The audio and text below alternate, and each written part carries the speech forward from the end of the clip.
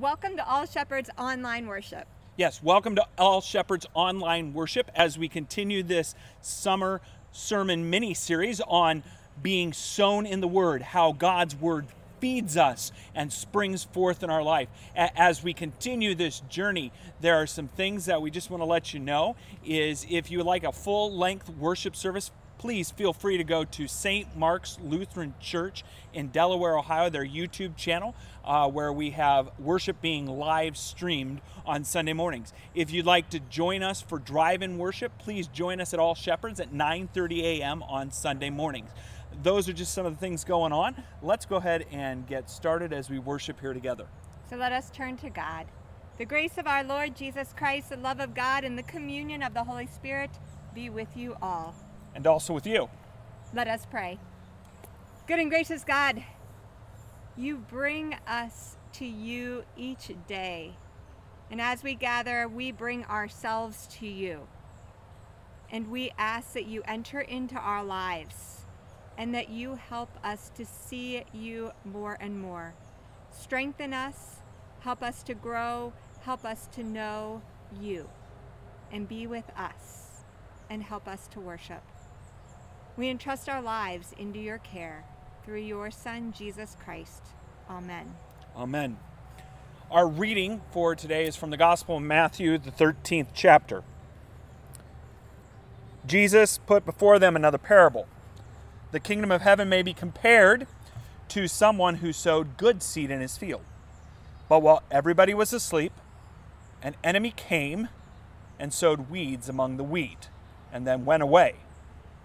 So when the plants came up and bore grain, then the weeds appeared as well. And the slave of the householder came and said to him, "Master, did you not sow good seed in your field? Where then did these weeds come from?" He answered, "An enemy has done this." The slave said to him, "Then do you want us to go and gather them?" But he replied, "No. For in gathering the weeds, you would uproot the wheat along with them. Let both of them grow together until the harvest, and at harvest time I will tell the reapers, collect the weeds first and bind them in bundles to be burned, but gather the wheat into my barn." Then Jesus left the crowds and went into the house, and his disciples approached him, saying, "Explain to us the parable of the weeds in the field." And he answered, "The one who sows the good seed is the Son of Man. The field is the world, and the good seed are the children of the kingdom. The weeds are the children of the evil one, and the enemy who sowed them is the devil. The harvest is the end of the age, and the reapers are the angels. Just as the weeds are collected and burned up with fire, so it will be at the end of the age. The Son of Man will send his angels, and they will collect out of the kingdom all causes of sin and all evildoers, and they will throw them into the furnace of fire, where there will be weeping and gnashing of teeth. Then the righteous will shine like the sun in the kingdom of their Father. Let anyone with ears listen." The Gospel of our Lord. I heard that. Let anyone with ears listen. Let us pray. May the words of our mouth and the meditation of each heart be acceptable in thy sight, O Lord, our strength and our Redeemer. Amen. Amen. Let anyone with ears listen. I was thinking about tongue twisters. Okay, stop here. Let anyone with ears listen. And you're thinking about tongue twisters? Yes. Okay, because tell me what. we have to listen very closely to say it. Remember? Got it, okay. I mean, we're outside with all this wood, so we think of how much wood would a woodchuck chuck if a woodchuck could chuck wood. Well, how much wood could a woodchuck chuck if a wood could chuck wood? I don't know. How much wood could a woodchuck chuck if a woodchuck could chuck wood? I don't know. You tell me. How much wood could a woodchuck chuck if a woodchuck chuck wood? Those are all of our favorites. I had one that we made up on our own. My friend, his name was Sean, and his sister got a new job selling shutters. So one day we were like, Sean's sister sells shutters. Do you know how hard that is to say?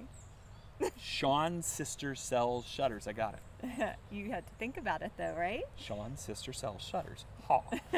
That's right. Sean's sister does sell shutters. Oh, I'm going to give up now. Okay. But as I was thinking about this, we have to listen to the words and get twisted. In fact, I was reading a Dear Abby article, and she had put some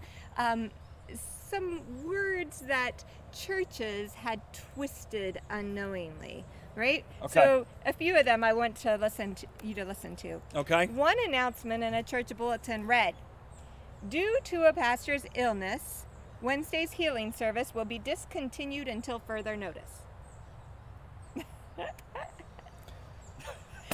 Okay, I get it. Okay. All right. And another one wrote, Okay.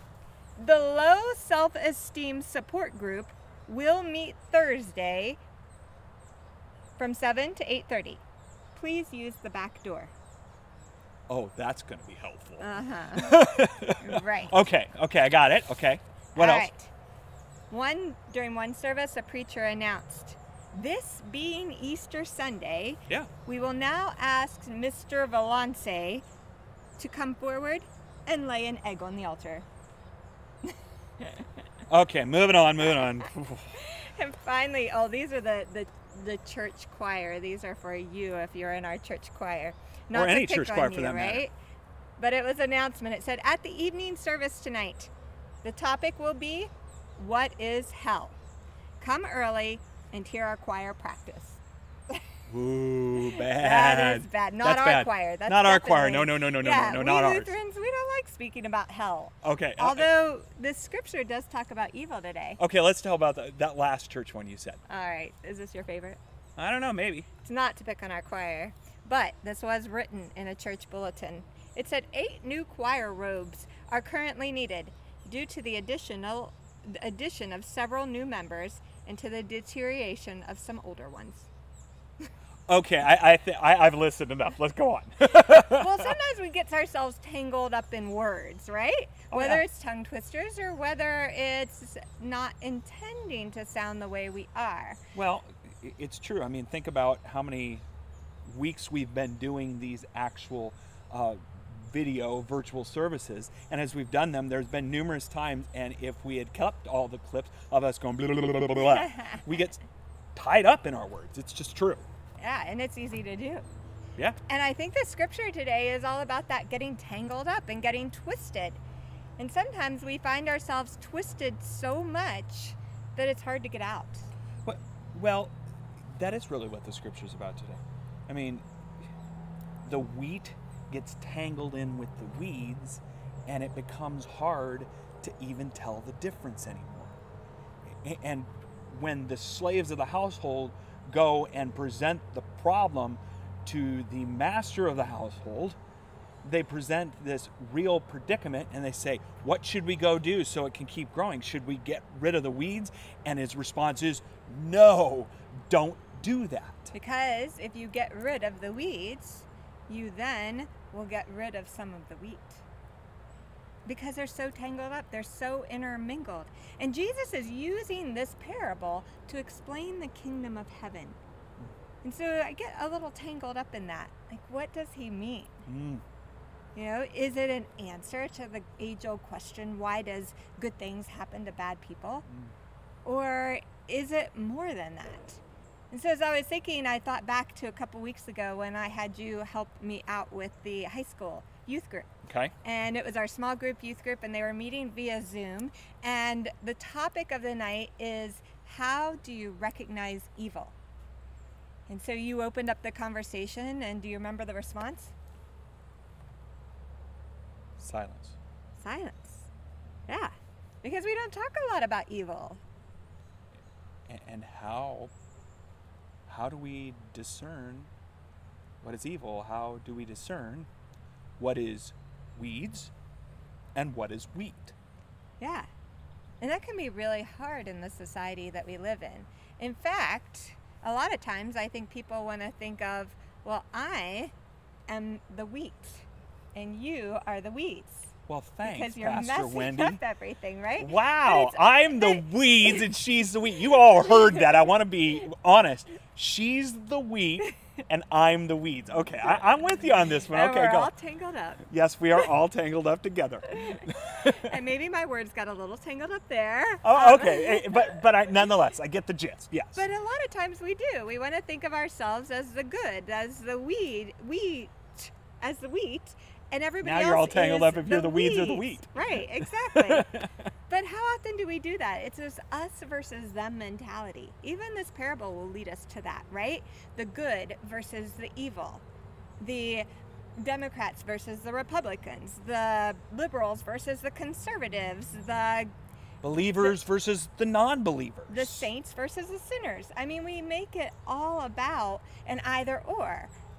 One or the other, the yin, the yang. I mean, we want that to be, and it's neat and clean. It's black or white, right? How often do we do that in our minds and in our world? And in doing that, how often do we forget what Jesus says about this parable? Is that wait till the very end and gather it all up, and all causes of sin will be removed. I think oftentimes we focus on where those weeds are in others' lives instead of looking at ourselves and see what weeds are growing in our own life. Right. We just watched for your birthday a few weeks ago, we watched The Wrinkle in Time, right? And that is an excellent reminder of this. It's about this young girl and a 6-year-old boy whose father disappears. And he's trying to find a wrinkle in the universe. And for 4 years he's gone, and this family has to survive and live without them. And the people in the schools and everyone around, they just kind of ridicule them, right? And then all of a sudden the 6-year-old comes in contact with these people in the universe, and they have heard their father's cry, and they've come to help him. But the girl, she is like a teenager now, and she's got an attitude and a chip on her shoulder, and she's resentful and angry. And the 6-year-old is still innocent and kind and loving, and so he still believes in the good and the goodness of his father and his sister. And so they go searching for the father. And even the people from the universe, they're not quite sure about her, right? They don't know about this young girl and if she can really do the quest that they need her to and really save her father. And so the story goes on, and finally, when everyone else falls away, it comes down to this teenage girl. And it's the words that one of these people leading her on a quest says to her that sticks with me when you remind me of it. I give you the gift of your faults. How often we look at our lives and we don't see our faults as something that we need to understand, seek to understand, or may be a gift to us. Right. Perhaps if we understood our weeds more, we would understand ourselves more. And perhaps it's not an us versus them. Perhaps each of us have weed and wheat within us. And therefore, if we try to get rid of the weeds, we might destroy ourselves. And in destroying ourselves, we're not showing grace to that which God has created and made. Because when we allow ourselves to understand the weeds and the wheat within ourselves, we show ourselves grace and therefore look at others in love and grace as well. Right, so we can turn to our great sowers who sees the beauty and sees the hope and has the patience to endure and realizes the gift that's in his field. And it's when we can look at those places deep within ourselves that we don't experience life. that God's life sprouts through. You were telling me about the story of Mr. Rogers and even past President Jimmy Carter. Right. So often if you read about them, they were great men with great influences, but later on in their life, after they had done so many things, they had actually found themselves rather depressed, because the very things that they thought they were doing for good ended up hurting other people. And so again, it was that intermixing feeling of, how do I live and how am I faithful if the very things I think I'm doing out of love end up not loving someone? And I think that's part of our faith journey, that as we do stand up, as we do live this life, we realize how intermixed things are and how complicated, and that often it's not like an either or. Like, remember our professor in seminary, Dr. Root, he taught us a new word, a German word, and I remember it well. Oh, yeah. Jein. Jein. So when he had an answer for something that wasn't yes or no, he would say jein, it is yes and no, right? Right. And so I think sometimes that's what we get stuck in, is that we want to make it a either or, a one or the other, and perhaps it's a jein.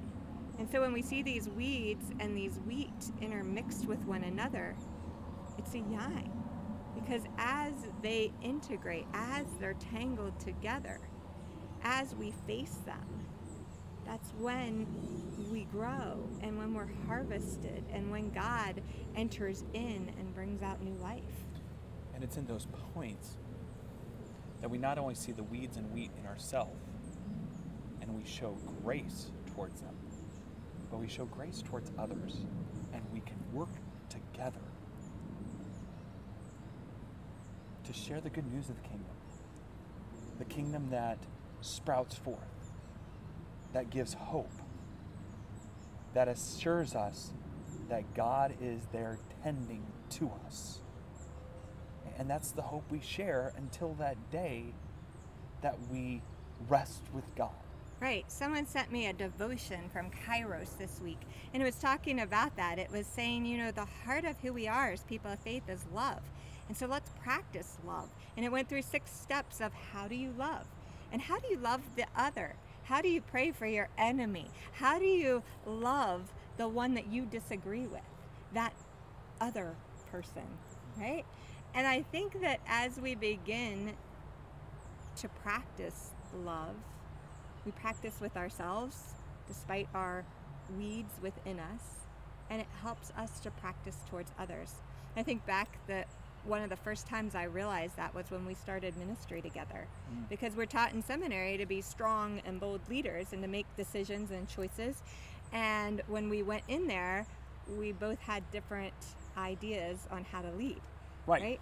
My ideas were weeds, yours ideas were wheats. Or my idea was wheat and your ideas was weeds. Right. And we had to figure out that we both had flaws, shortcomings, and gifts to offer each other and the people to which we were called to offer them. Right. And sometimes how I would do things wasn't necessarily how you would do them, and how you did them wasn't the way I would do them. And if we tried to do it the way each other did, it still messed up. And that's still the case sometimes. Exactly. So what we had to learn is to trust and to have faith. And I think this parable ultimately calls us to that. It calls us to have faith and to trust in the sower, in the owner of the vineyard, that God is with us and is working with us no matter what goes on in this world around us. And so as we trust that great sower who is the sower of love, and as we hear God's words, we have new life and new hope. And that new hope is really very simple. You're not weeds and I'm wheat. You're not weed and I'm weeds. Within us both, there are weeds and wheat growing, so the kingdom of God will be made known. So brothers and sisters in Christ, the kingdom is growing within us. Allow that kingdom to shoot forth and proclaim hope for the world. For it's not me or her, it's the whole body of Christ proclaiming this good news. And we're called to proclaim it in love and to love one another. And as we do this, the weeds will fall away. And God's love, God's wheat, will flourish forever. Amen. Amen. Well, as people of faith, we gather here this day and we hear this word that gives us hope. And as people called in that hope, we profess our faith together. I believe in God, the Father Almighty, maker of heaven and earth. I believe in Jesus Christ, God's only Son, our Lord. He was conceived by the power of the Holy Spirit and born of the Virgin Mary. He suffered under Pontius Pilate, was crucified, died, and was buried. He descended into hell. On the third day he rose again. He ascended into heaven and is seated at the right hand of the Father. He will come again to judge the living and the dead. I believe in the Holy Spirit, the Holy Catholic Church, the communion of saints, the forgiveness of sins, the resurrection of the body, and the life everlasting. Amen. And Well, go ahead. no, you go ahead. And now, people of God, let us turn to God with our weeds, with our wheat, with our everything in prayer. Gracious God, we give you thanks for this beautiful day and this time that we can come and take time to worship you. And we just ask that you sow good seed in our heart, that you strengthen us, and that you help us grow. And as we get tangled up in this world and in the wheat and the weeds among us, that you help us to see you and the hope that only you can give. Give us strength, give us endurance, give us perseverance and courage. Give us all we need to love and to show your love and share your love with others. We come here before you today with lots of turmoil, lots of challenges, lots of obstacles and change among us. Each day we have to think through our day in so many new ways, and it can become exhausting. And so as we are in this new age living with COVID-19, we just ask that you give and bring your wisdom to our people so that we are able to find a vaccine or a solution to living in this time tangled up. And so give us your patience, give us your strength, give us your hope, and help us to trust you in all of this and turn to you with everything. We bring you ourselves. We bring you all of our struggles, our challenges, and our joys and our triumphs. And we just ask that you continue to open our eyes and our ears and our hearts to you. Give us your love and help us to have faith and trust in you. We also entrust our loved ones that have gone on before you. As we have been tangled up in the grief and the pain of their loss, we just ask for your assurance, for your hope, for your presence, for your comfort. Assure us that at that last day, you are made known and your love is great. And give us your presence. All of these prayers and any others that you hear deep on our hearts, Lord, we lift and entrust into your care. And we just ask that you enter into our lives in new and great ways so that we can continue to glorify you in all that we do. We pray all of this through your Son, Jesus Christ, who teaches us to pray. Our Father, who art in heaven, hallowed be thy name. Thy kingdom come, thy will be done, on earth as it is in heaven. Give us this day our daily bread, and forgive us our trespasses, as we forgive those who trespass against us. And lead us not into temptation, but deliver us from evil. For thine is the kingdom, and the power, and the glory, forever and ever. Amen. Well, as we send you forth this day, may our loving Lord go with you. May he go before you to guide you, behind you to encourage you, and beside you to be your friend. May he go above you to watch over you, and beneath you to catch you when you fall. And may he forever be in your heart, giving you his love, his grace, his mercy, and his peace. In the name of the Father, Son, and Holy Spirit. Amen. Amen. And now we send you out At All Shepherds, we are all shepherds. Go, love, encourage, nurture, serve all people in Christ's name. Thanks be to God. Thanks for joining us for online worship.